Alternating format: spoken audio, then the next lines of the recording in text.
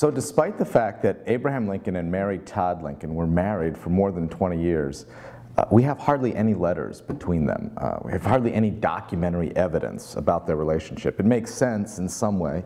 They were living together. They didn't need to write to each other.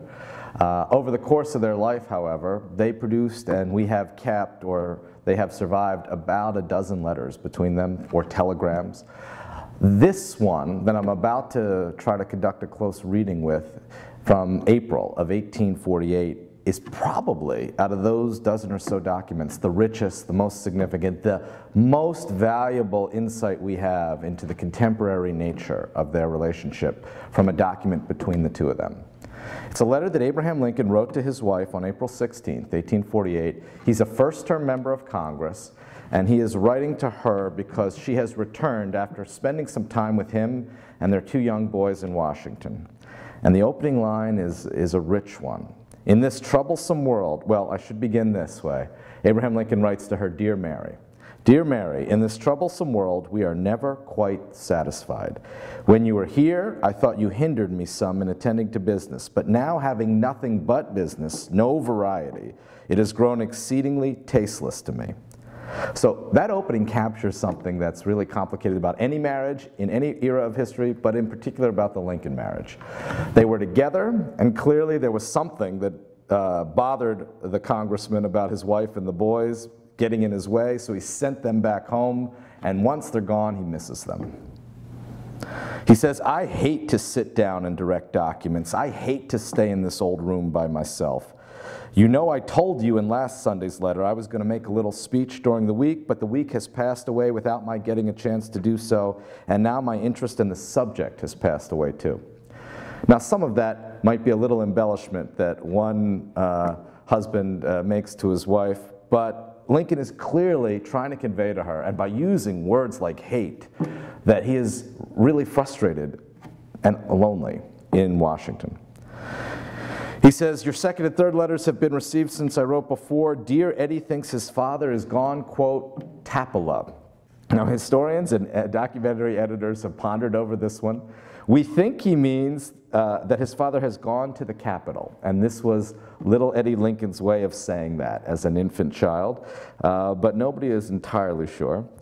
"Has any further discovery been made as to the breaking into your grandmother's house? If I were she, I would not remain there alone." This is a husband and wife commenting on family news. He continues on asking about an uncle. Then he reports on errands that he was supposed to run, shopping. He says, "I went yesterday to hunt the little plaid stockings as you wished, but found that McKnight has quit business and that Allen has not a single pair of the description you give."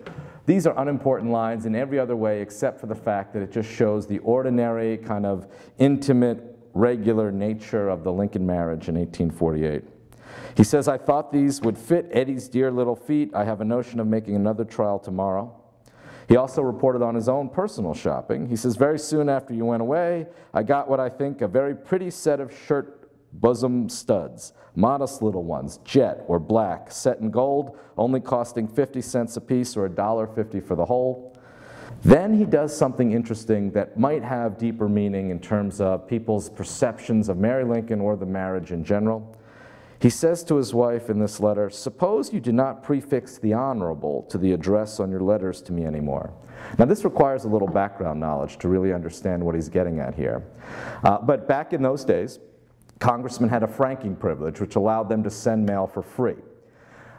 The honorable was the prefix for an elected official like a congressman, and Lincoln is suggesting to Mary that she's trying to save money by putting the honorable on her letters when it's unnecessary.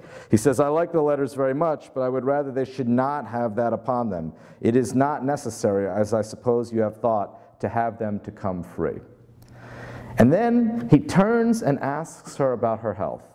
"Are you entirely free from headache? That is good, considering it is the first spring you have been free from it since we were acquainted." He's referring to Mary Lincoln's health problems, which were recurring and had a dramatic impact on her mood and her relationships with everyone, including her husband.